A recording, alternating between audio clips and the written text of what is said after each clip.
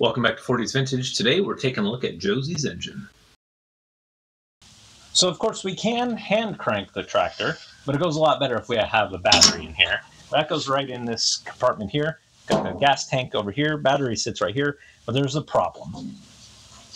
These battery cables are destroyed, completely unsafe to use. So step one, replace the battery cables.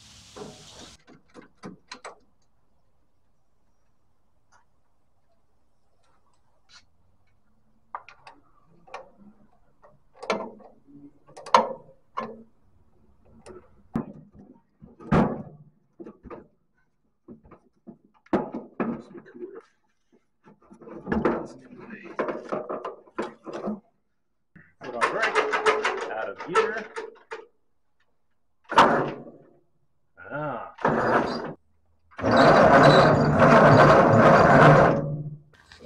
All right, so before we try and start it, we want to see if we are going to build some oil pressure. So I'm just going to turn it over without worrying about starting. Watch the gauge. Hopefully the gauge works.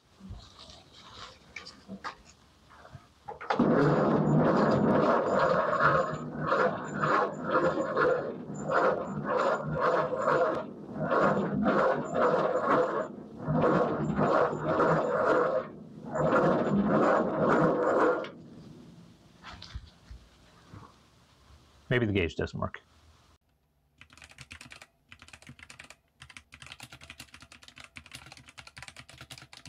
So the smart thing to do is to systematically go through, check to see if we have spark, make sure we have compression, but I think I'm just going to hit it with some starting fluid. Hold this. Yeah.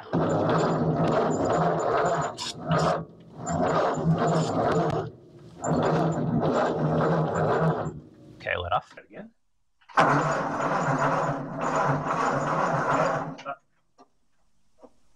We have no spark. What does that mean? It means we need a new ignition coil.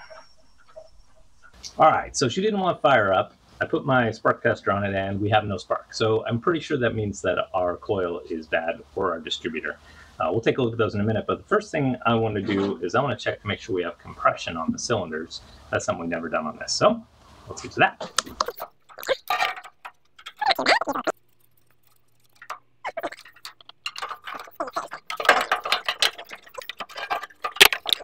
Okay, so things are going to be a lot easier to get to if we take this hood and grill off. So there's a couple bolts down there, bolts onto the dashboard up here, and in theory, we should be able to lift it off and set it off to the side. The gas tank is up in here, but it's empty, so it should be nice and light. That's what we're about to do.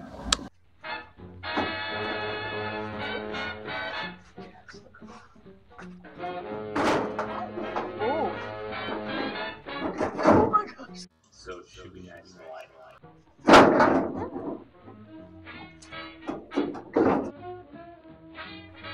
Okay, let's see. Oh. It looks like these are...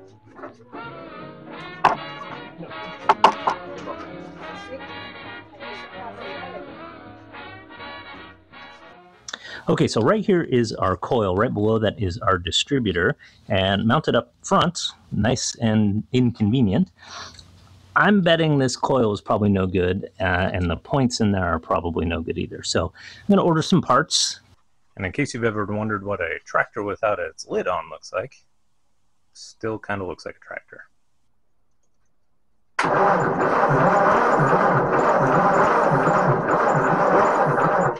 Yep.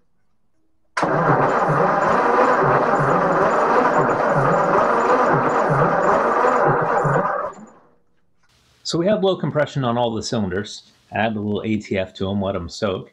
Well, let's see how it did.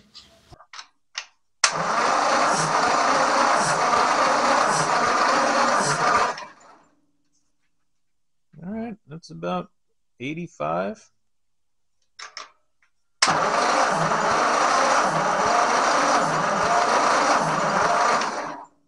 55. Not good.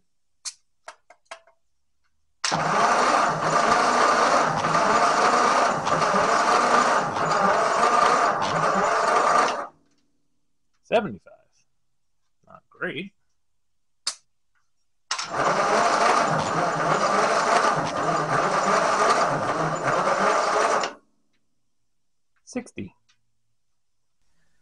right, so compression's better, but still pretty low, at least on some of the cylinders. So I think our next step is to check the valves, make sure they're seating properly. They probably have a bunch of crud in them. We may need to pull them out, give this thing a valve job. They may just need to be adjusted.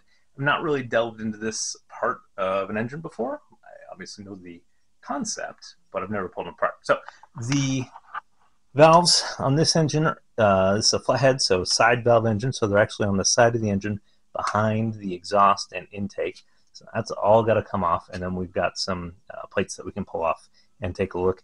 We'll just see what we can see. And I've got the manual and a whole bunch of online resources, so hopefully we'll be able to get this thing figured out. Let's do it.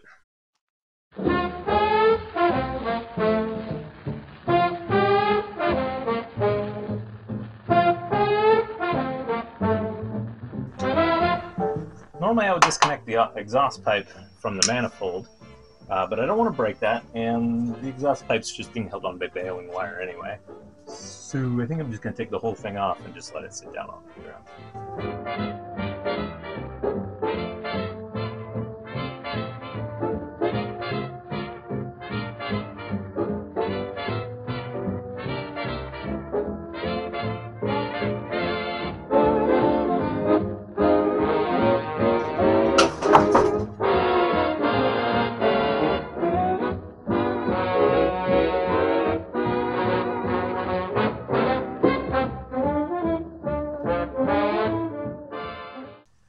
Okay, so the compression is bad, and we need to figure out why. So there's two main reasons why the compression can be bad. So first, we could have the cylinder rings, which keep the oil out of the combustion chamber, could be leaking. The other possibility is the valves could be leaking. The way that we find that out is usually with a leak down tester, and the way the leak down tester works is you put a gauge and a tube into the spark plug, bring your cylinder that you're testing up to top dead center, and you pump in some air from an air compressor, and you watch the gauge to show you how much air is staying in the chamber, how much is leaking past either the valves or the rings. Now, I'd show you what this tool looks like, but I don't have one. What a shock. So I'm going to do a poor man's method. I'm probably not the first person to come up with this. Actually, I guarantee you I'm not. But what I was discovered when I was kind of poking around is the threads on my spark plug holes happen to be identical to the threads on a 1/4 NPT quick disconnect for my compressor. And my air compressor has an air gauge on it.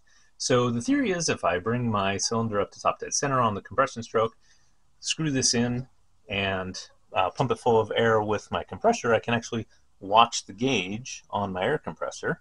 And I can also listen at the valves or at the breather tube or the oil fill to see if I'm hearing air come past. So that's what we're going to do and see how this works. Wish me luck. Oh, I can feel the air coming past both of those.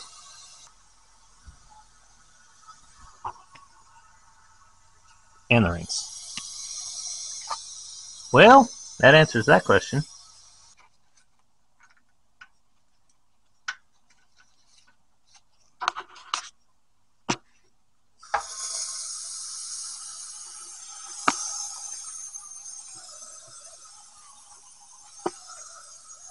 Intake valve.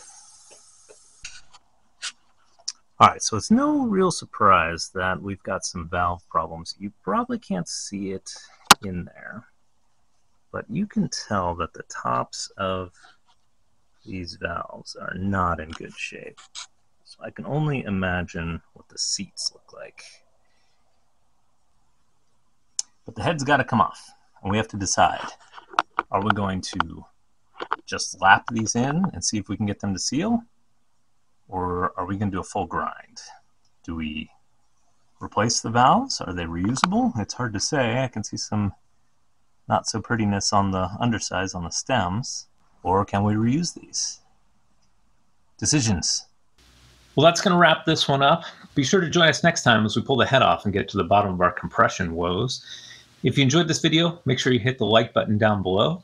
Hit the subscribe button so you can follow along with the journey. And as always, Thank you for stopping by.